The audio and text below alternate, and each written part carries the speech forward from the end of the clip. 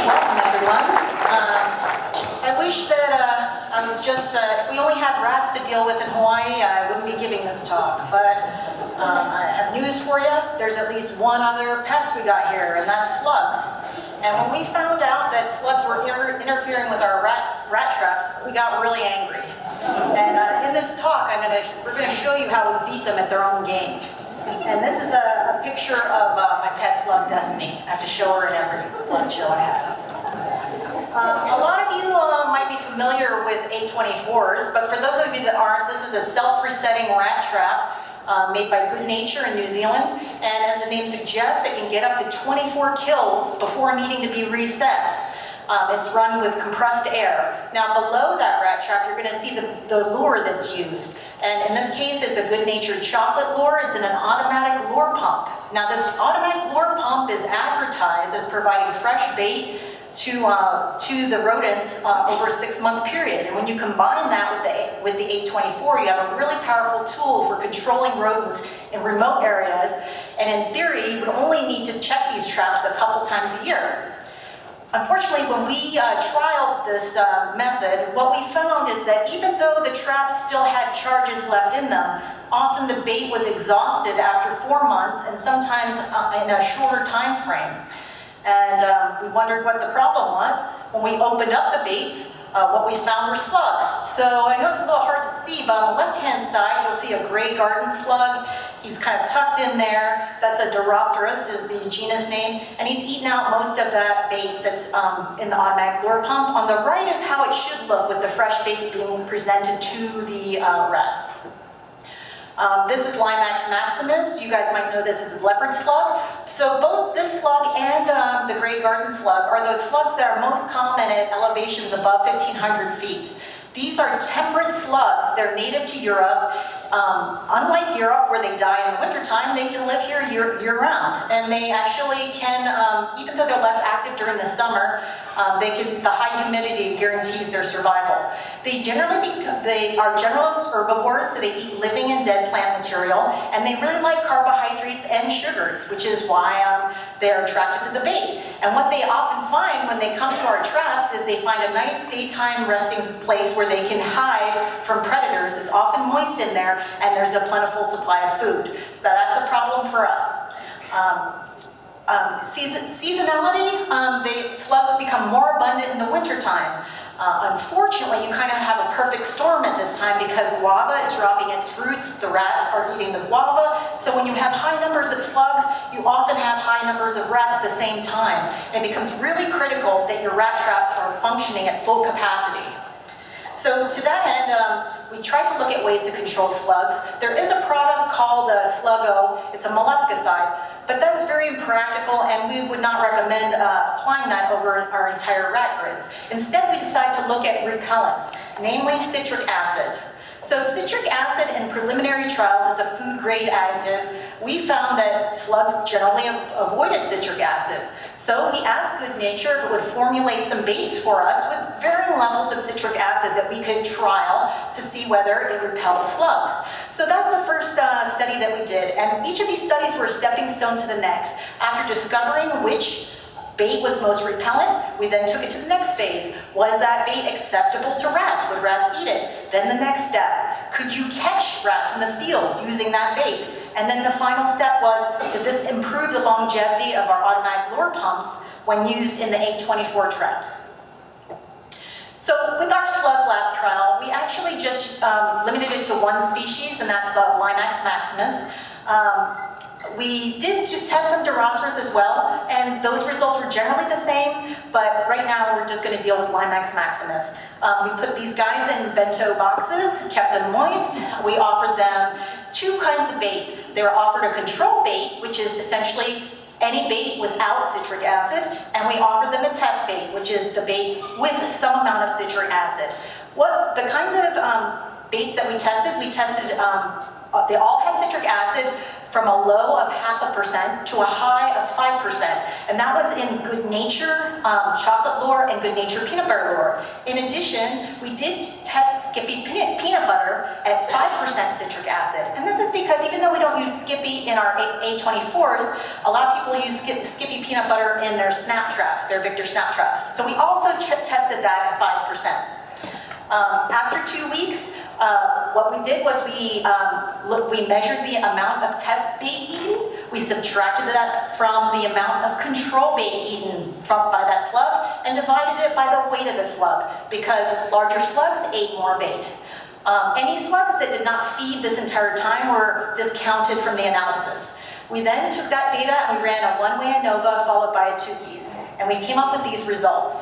I'm going to spend some time on this graph, but basically on the y-axis, you're looking at the difference between the test and control bait eaten, standardized by the slug weight, and that zero, that dotted line through the center, 0, indicates that when values fall at 0, both the test and control bait were eaten at the same rate. Neither one was they were both consumed at the same level.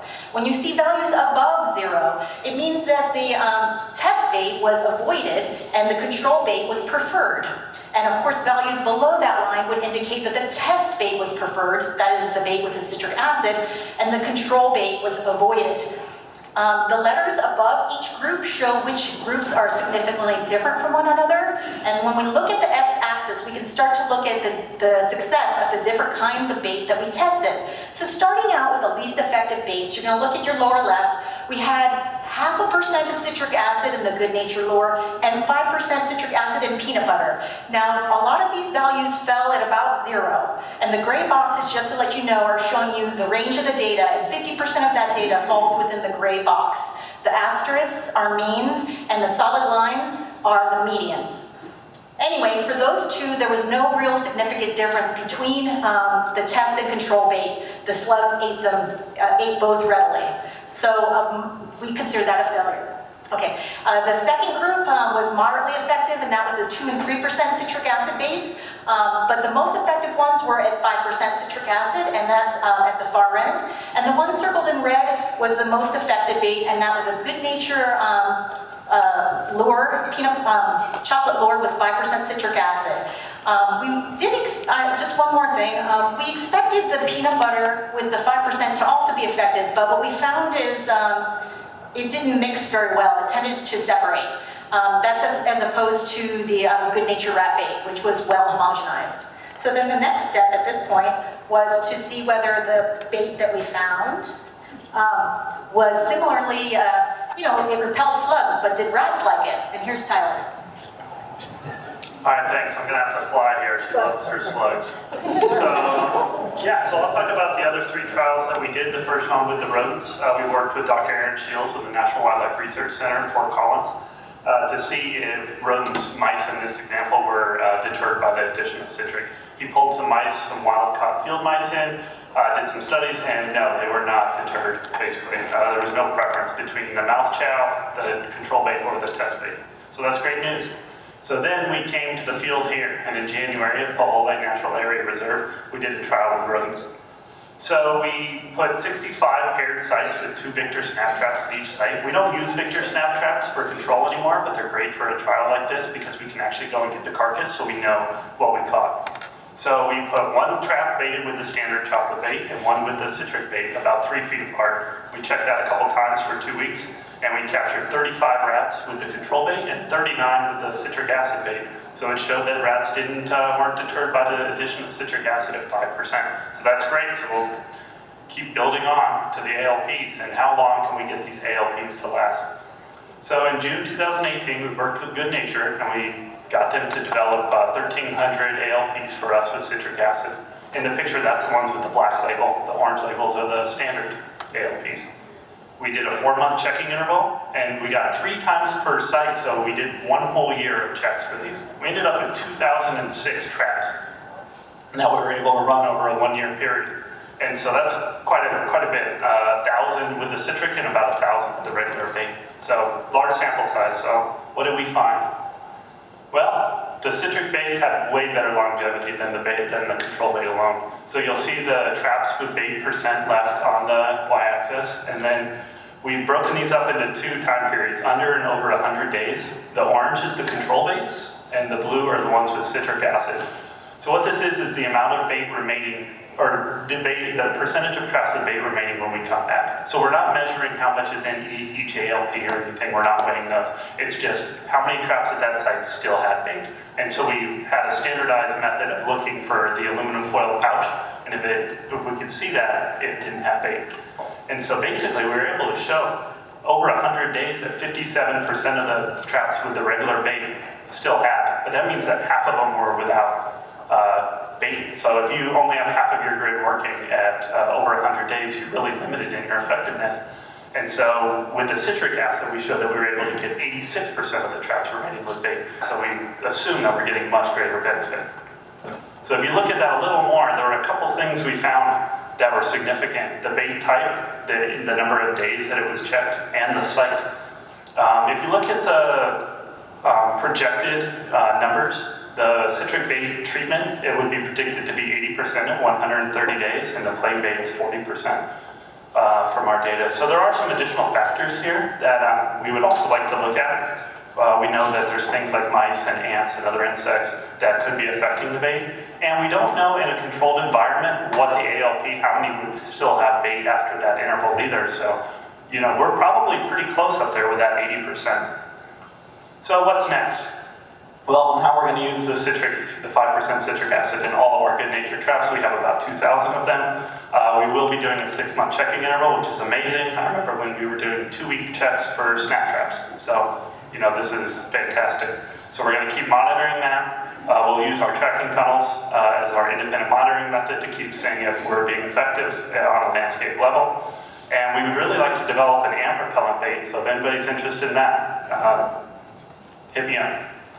So I'd like to thank Steph Joe and all the other team with the Army program. And if you guys have any questions, thanks.